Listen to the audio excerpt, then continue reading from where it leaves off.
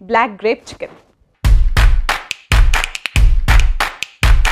So yes, మన నల్ల ద్రాక్ష కోడి మాంసం స్ట్యూకి కావాల్సిన ఇంగ్రీడియంట్స్ ఏంటో చూద్దాము.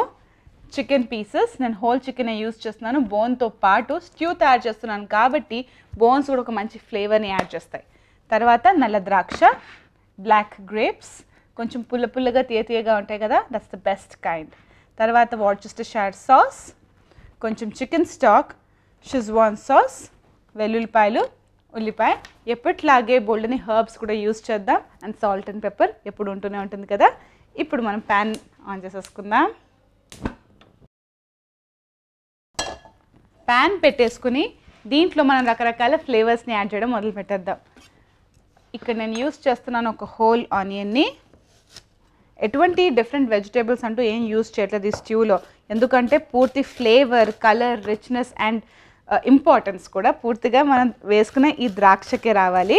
అందుకనే ఆనియన్స్ కూడా ఒక మంచి క్యారమలైజ్ అయ్యి ఒక స్వీట్నెస్ని, క్రంచీనెస్ని, కలర్ని యాడ్ చేస్తుంది కదా, అందుకని జస్ట్ ఆనియన్ యూజ్ చేస్తున్నాను.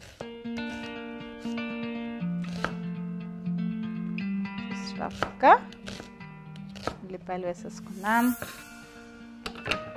దీంట్లో ఫస్ట్ మనం ఆయిల్ వేసుకుందాం. ఆయిల్, నేను ఆలివ్ ఆయిల్ని యూజ్ చేస్తున్నాను. Olive oil flavour regular oil కంటే కొంచెం డిఫరెంట్గా ఉంటుంది అండ్ ఒక నటీనెస్ కూడా యాడ్ చేస్తుంది. ఆలివ్ ఆయిల్లో ఫస్ట్ మనం వేసుకుందాం ఉల్లిపాయలని.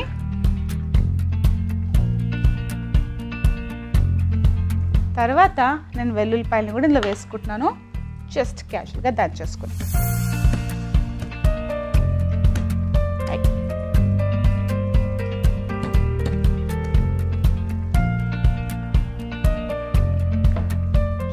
లైట్గా కచ్చపక్కగా దంచుకున్న వెల్లుల్లిపాయలు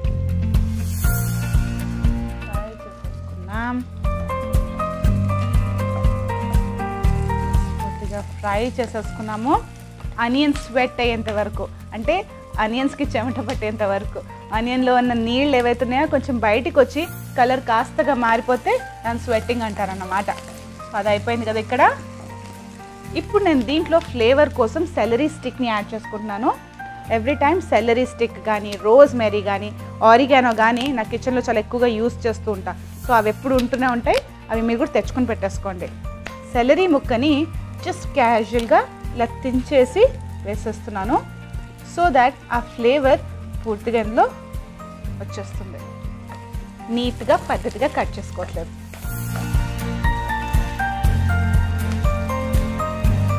రైట్,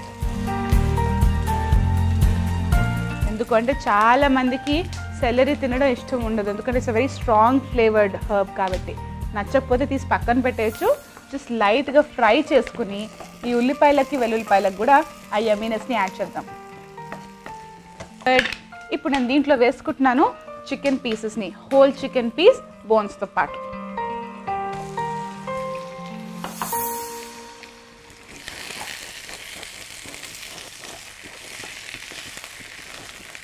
దీన్ని కూడా మనం ఈ ఫ్లేవర్స్లో ఫ్రై చేస్తాం. చికెన్ని మనం ఫ్రై చేసుకున్నాం, కలర్ మారిపోతుంది కదా. ఇప్పుడు మనం దీంట్లో కావాల్సిన మ్యాజిక్ ఎప్పట్లాగే యాడ్ చేద్దాం. మొదట నేను ఇందులో వేసుకుంటున్నాను షెజ్వాన్ చట్నీని. షెజ్వాన్ చట్నీ ఇలా జార్స్లో దొరుకుతూ ఉంటుంది.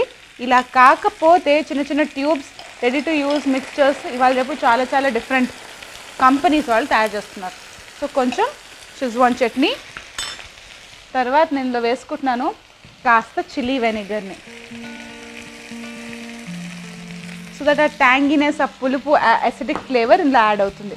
తర్వాత నేను వేసుకుంటున్నాను వార్చెస్టర్షైర్ సాస్. ఈ సీ ఫుడ్ ఫ్లేవర్ కొంచెం చింతపండుతో కలిపి తయారు చేసిన యమీ సాస్ ఇది.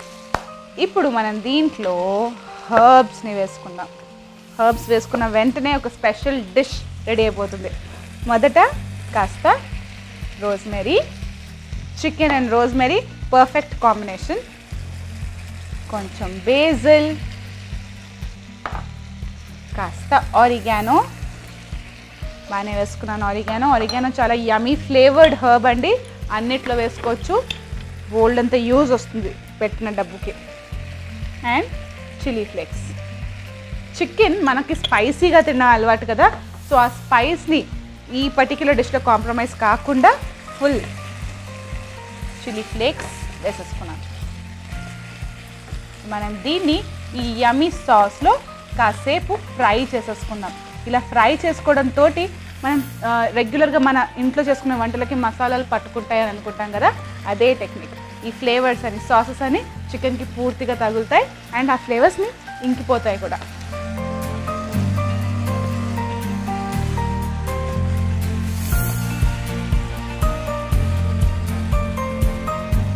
ఎస్, ఇప్పుడు నేను వేసుకుంటున్నాను ఇందులో చికెన్ స్టాక్ని. చికెన్ స్టాక్ మామూలు వాటర్ని యాడ్ చేయడం కంటే ఒక మంచి ఫ్లేవర్ని యాడ్ చేస్తుంది. మనం వేసుకున్న ఉల్లిపాయ తొక్కలతో పాటు కాస్త వెల్లుల్లిపాయలు, ఈ పర్టికులర్ డిష్కి మిగిలిపోయిన ఇంగ్రీడియంట్స్ అంటే కాస్త చికెన్ బోన్స్తో పాటు కలిపేసి మంచిగా బాయిల్ చేస్తే సెలరీ స్టిక్ తోటి సూపర్ యమ్మీ చికెన్ స్టాక్ రెడీ అయిపోతుంది. దీంట్లోనే కాదు, రకరకాల డిఫరెంట్ నాన్ వెజ్ వంటలలో వేసుకోవచ్చు. బాగా బాయిల్ అవుతుంది కదా, దీంట్లో కాస్త పార్స్లీని కట్ చేసి పక్కన పెట్టేసుకుంటాను.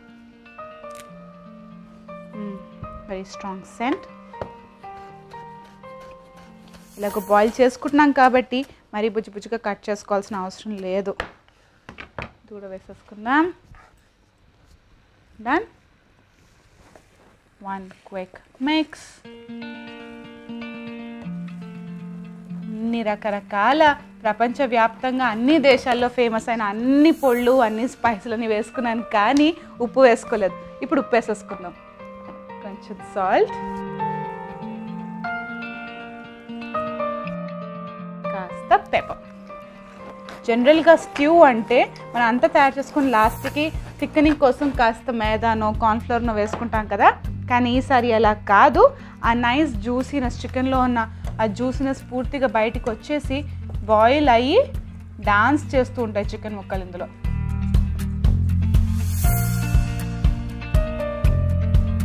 Perfect, smells nice. ఇప్పుడు ఫైనలీ గ్రేప్ చికెన్ కదా, గ్రేప్స్ వేసే టైం వచ్చేసింది. హీరో ఇంట్రొడక్షన్ టైం అయిపోయింది. ఇప్పుడు మనం దీన్ని ముందుగానే ఫ్రై చేసుకోవట్లేదు, ఎందుకంటే గ్రేప్స్ చాలా సున్నితంగా టెండర్గా ఉంటాయి కాబట్టి కుక్ అయితే దీని ఫ్లేవర్ పూర్తిగా పోతుంది. ఇటాలియన్ వంటల్లో ఇలా గ్రేప్స్ వేసుకుని వంటలు చేసుకోవడం చాలా కామన్, ఎందుకంటే వాళ్ళకి అక్కడ ద్రాక్ష అనేది చాలా ఎక్కువగా పండుతూ ఉంటుంది. అందుకే వాళ్ళ వంటలతో పాటు మీల్స్ చేసేటప్పుడు కంపల్సరీ వైన్ కూడా తాగుతూ ఉంటారు. మొత్తం హిస్టరీ లెక్చర్ అయిపోయింది కదా, ఇప్పుడు గ్రేప్స్ వేసేసుకుందాం ఇందులో. ఓకే, జస్ట్ ఒక 10-15 సెకండ్స్ గ్రేప్స్ని కూడా దీంతో పాటు కుక్ అవ్వనిద్దాము. ఒక 10-15 సెకండ్స్ తర్వాత ఆఫ్ చేసేద్దాం, ఎందుకంటే గ్రేప్ ఫ్రూట్ కాబట్టి ఈ వేడికి అది కుక్ అయిపోతుంది, అంత కుకింగ్ సరిపోతుంది. So I think this is done. Of చేసేద్దాం. ఇంత యమ్మీ గ్రేప్ చికెన్ రెడీ అయిపోయింది కదా, ద్రాక్ష కోడి మాంసం స్ట్యూ. ఇప్పుడు మనం దీన్ని ప్రెజెంటేషన్ చేసేసుకుందాం.